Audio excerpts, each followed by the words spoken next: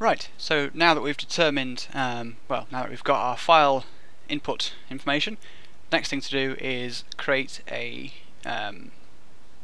sort of form object, form data, that can be sent via our AJAX request. Yeah, so let's go back to our code and we'll just basically carry on. So instead of printing out the number of files here, what we're going to do is do a loop over the number of files and add our files to something. So we'll create a for loop here. So for I is 0, while I is less than the length, so I shouldn't really delete that line, but never mind.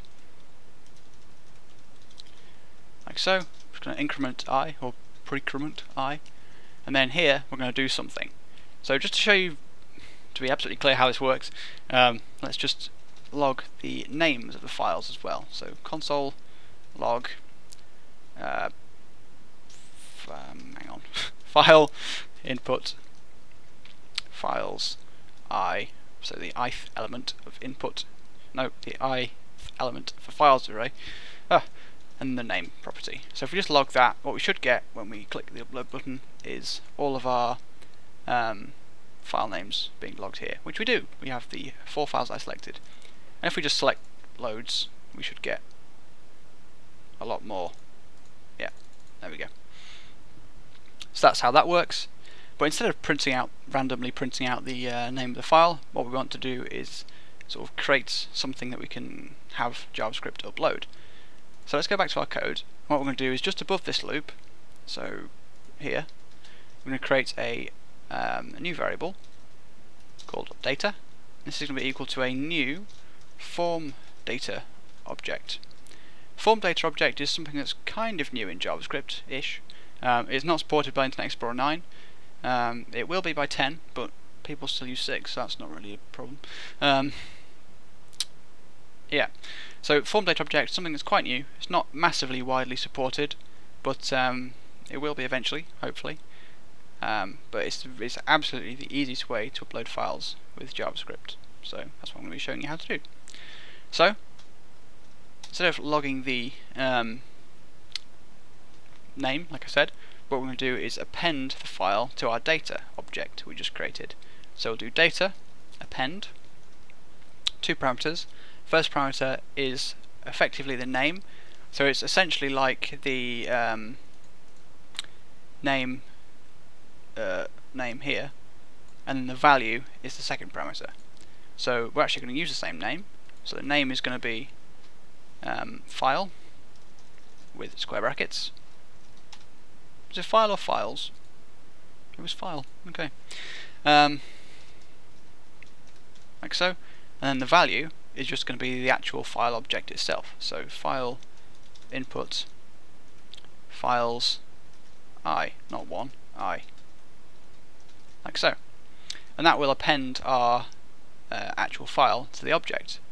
And then once we've done that, that's pretty much it. All we need to do is worry about uploading the actual, making the request and having it uploaded, which is fairly standard JavaScript stuff. So let's go ahead and do that. So what we'll do is create another new variable called request, and this is going to be equal to a new XML HTTP request, AJAX request if you prefer, same thing. And then we need to attach a few event listeners that are going to handle our progress and sort of done messages. So the first one we're going to attach is to the request upload. You can attach these events to either upload or just the request itself. If you do it to the request itself, it counts as the download, so the actual response. If you do it to the upload, it's the stuff being sent to the server, not from it.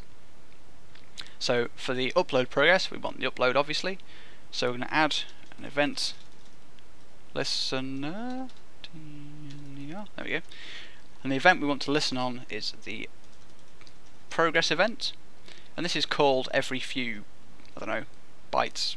I don't really know how it works. It probably varies per browser, but essentially you can get the progress from it, so a percentage.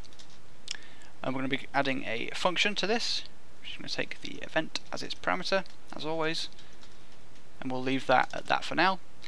We also need to listen on the load event for the upload, so request upload add event listener. Hope that's right. That's obviously not right. That might be right. Load. And this is the event that's called when the upload is finished successfully, I think.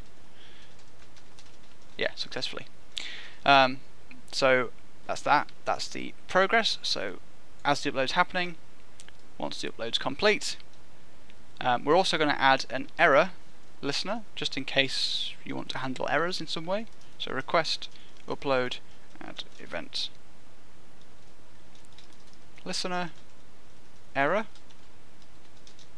function events and so on.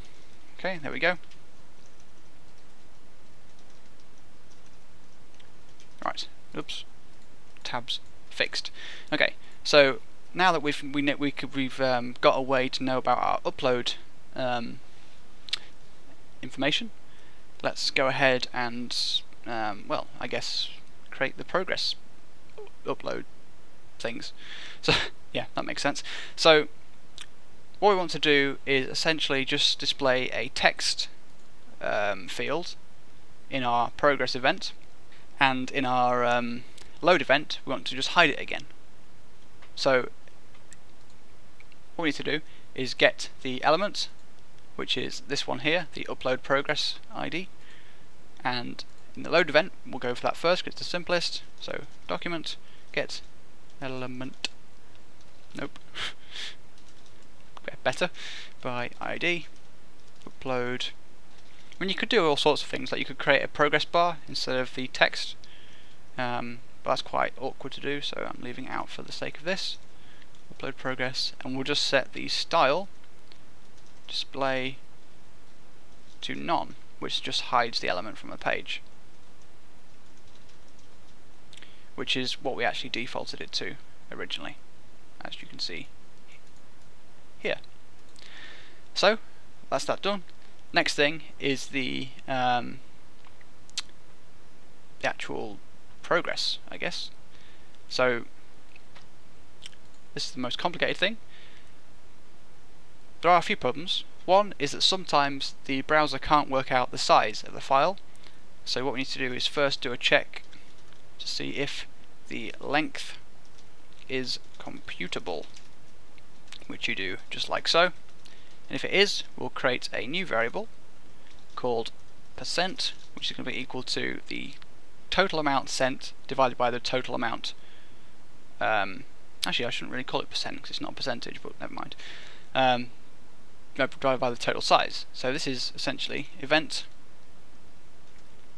loaded, which is the amount that's been sent already, divided by event total, which is the total size of this request. Pretty simple. Then we're going to create another variable, which is going to be our actual progress element, because we need to do a few things to it. We're not just going to do it in one line like we did here. So progress, and I'll just copy this up for the sake of quickness, speed. Yeah. Okay, so first thing we need to do is remove any elements that might still be inside that, because this function is called multiple times.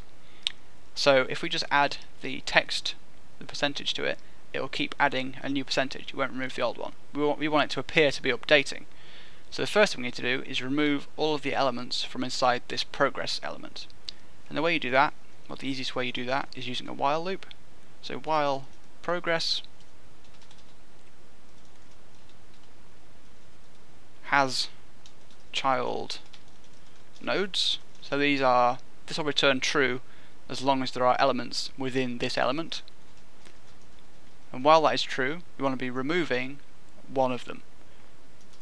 So progress remove child, and then this can be any element that is inside the element. So for the sake of it, let's just do first child, which is just the first element.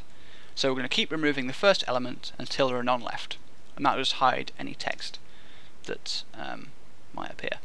So the next thing we need to do is add our text to the element, the progress element, to actually show up on the screen.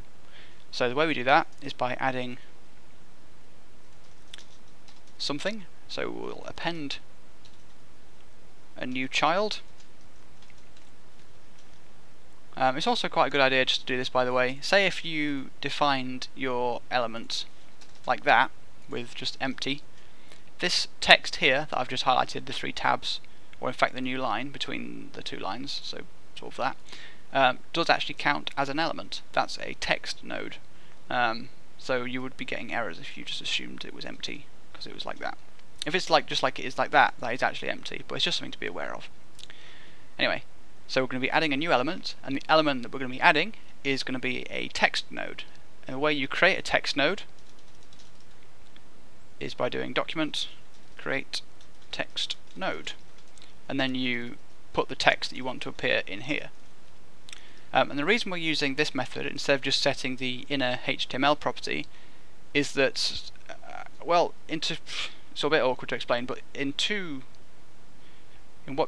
main reason is because this method is more of the correct way, in air quotes, to do it.